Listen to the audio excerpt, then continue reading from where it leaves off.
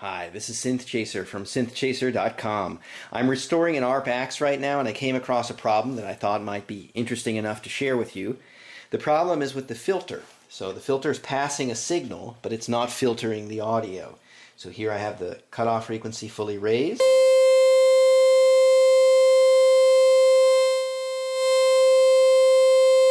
That's not the correct response from the filter.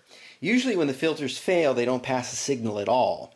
So at first I figured this was just a very poorly calibrated synth, but the filter calibration trimmers have no effect.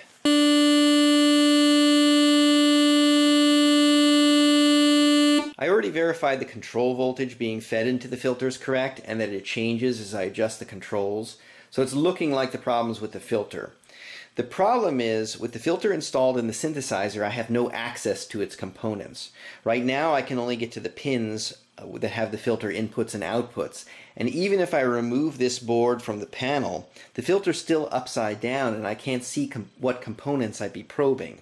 So let's get the filter out and install it in my filter test rig. This is the test fixture that I showed a few videos back. It allows me to hook up an ARP filter and fully test it outside a synthesizer. In that last video I demoed it with some working filters, but today we're going to get to use it to fix this broken filter.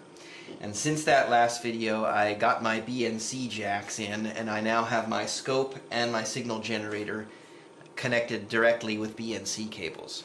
You can see I've already recapped this filter to replace the tantalum capacitors, and I've also done the enhancement to correct the cutoff frequency limitation.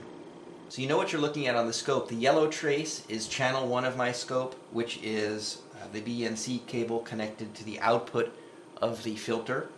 The blue trace is channel 2, which is what I'll be poking with my probe here. I'm feeding the filter a square wave, and right now I've got the cutoff frequency fully raised and resonance all the way down. So we're seeing the square wave coming out of the filter as we'd expect. Now I'm going to lower the cutoff frequency, and I'm lowering it, and now it's all the way down, and you can see that there's no change to the output waveform. So our problem is definitely with the filter. For reference, here's the same experiment on a known good filter. With the cutoff frequency turned all the way up, we have our square wave as our output. And as we lower the cutoff frequency, like I'm doing now, the harmonics get stripped away until we wind up with a sine wave. And if we keep lowering the cutoff frequency, we can go all the way down to the point where there's no output signal.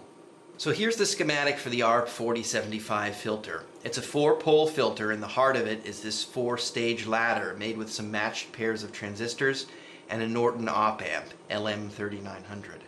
But there's some auxiliary circuitry here. There's some circuitry that creates a negative 13 volt and a negative 6 volt rail from the minus 15 volt rail of the synthesizer.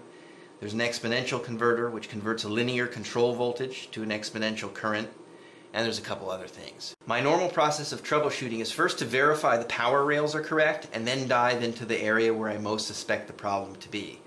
So we're going to be checking the minus 13 and minus 6 volt power rails that get generated by the filter, and then since basically the filter isn't responding correctly to the control voltage being fed, we'll want to check out the exponential converter. So this transistor here is Q15, and it's labeled as the supply conditioner on the schematic. The schematic shows the minus 15 volt supply going through a diode and then through this transistor and giving us a minus 14 volt rail. Well, we know the emitter of that transistor has to be at least 3 diode drops above the minus 15 volt rail, so we're talking more in the range of expecting to see minus 12 volts to minus 13 volts there. So let's probe along the pins here of Q15. And I'm using the measurement function of the oscilloscope here, so we're seeing minus 13.8 volts on the collector, minus 13.2 volts on the base, and minus 12.6 volts on the emitter. So all is well. Next up we're going to look at this next transistor here, Q16, which is labeled as the supply rail splitter on the schematic.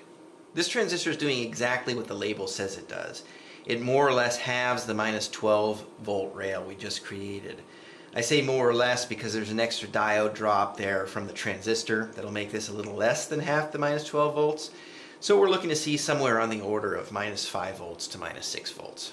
So let's probe along the pins of Q16. This is a little tucked in there a little more than the other one, so it's going to be a little trickier to probe.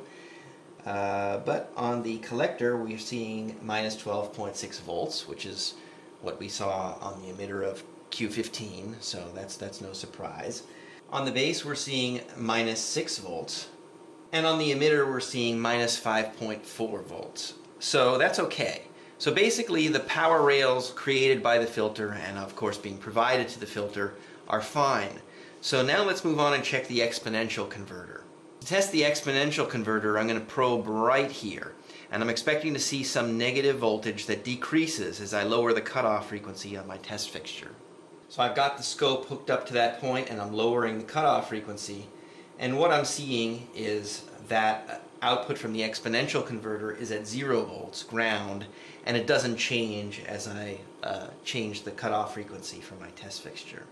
For reference, here's the same point on the good filter that I showed earlier. Right now I have the cutoff frequency raised all the way. You can see the square wave output there.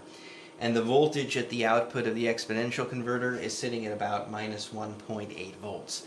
Now as I lower the cutoff frequency, you'll see not only the output getting stripped of its harmonics, but the voltage at the output of the exponential converter drops all the way down to minus 5.8 volts with the filter completely closed. And you'll notice, if you watch that blue line, this time I'll turn the knob kind of at a constant rate, you'll notice that this drops kind of logarithmically. So as I begin to turn it, it drops quicker, and then as I get towards the end, it goes slower.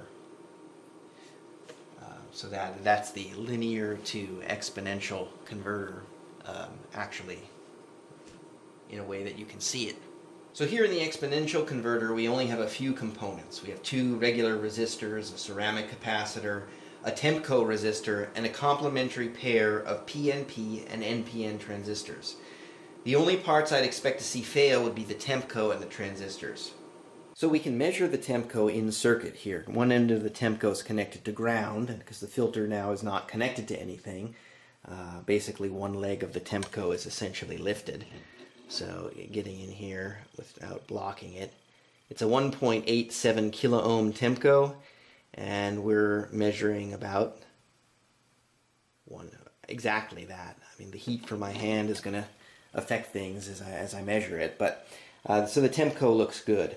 So our problem has to be with one or both of these transistors here, which comprise the exponential converter. And we could probe them with the oscilloscope to figure out which one is the bad one, but it really doesn't matter. They're coupled together with this little copper band for thermal purposes. So to remove the bad one, we need to remove the other one as well. So it would just be quicker to test them when we have them out. So here's the little Chinese transistor tester built from a kit, and we're going to test the red NPN transistor. And it says no unknown or damaged part. I'll make sure I have it in there firmly.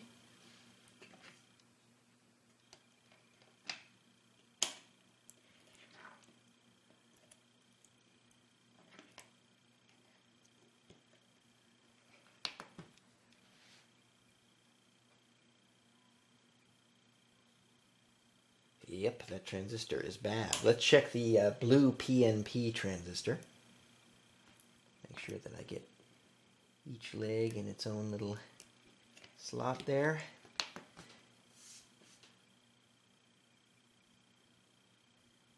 And the PNP side tests okay. So we found our bad part. It's just a single bad NPN transistor. Let's replace it and retest the filter. Alright, with the new transistor in, I've got the filter back in the test fixture, and now, lo and behold, when I lower the cutoff frequency, it's filtering. So let's get this into the synthesizer and actually hear it now.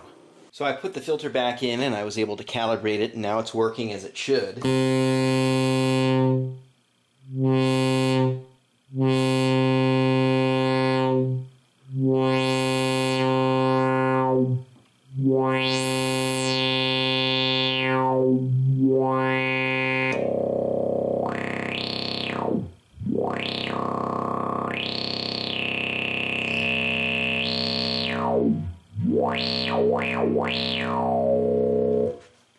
You'll notice that I've got LED sliders in this Axxe. I finally got around to making LED slider kits for both the Odyssey and the Axxe, but that'll be the subject of another video.